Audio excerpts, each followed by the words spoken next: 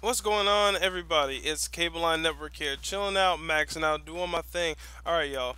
Welcome into today's video. In today's video, we're going to be talking about some data mining, which could reveal a division raid.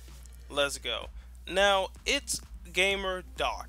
Basically, is like the fun W2 of the division. Now, he basically did a whole bunch of data mining, and he came across a code which is going to be in the description below. You see it is SW underslash MUS underslash mission underslash DLC1 underslash kill the tank. Yes. So we're most likely going to have to fight a tank type of boss, which is going to be like a raid, since a boss is a yellow bar character normally in the division, and the lieutenants are the purple bar. Now, having a raid in the division is going to be epic. It's going to be a 4-person raid, most likely, or will it just be something else? Nobody knows. This is data mining. I'm personally calling it a raid just because usually in games like this, these big type of boss battles always lead into some type of raid element.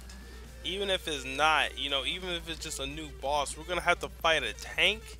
Like, we're actually going to have to fight a tank. We are fucked.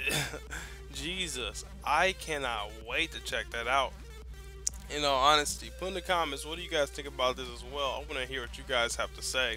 Now, there's going to be a lot of leaked data that's going through the internet. Cable Line Network will make sure we traffic it all right here on the channel, so you guys have one destination to go to right here. Now, I'm going to be playing the division a whole lot, so make sure to stay subscribed to keep updated with everything happening with the division.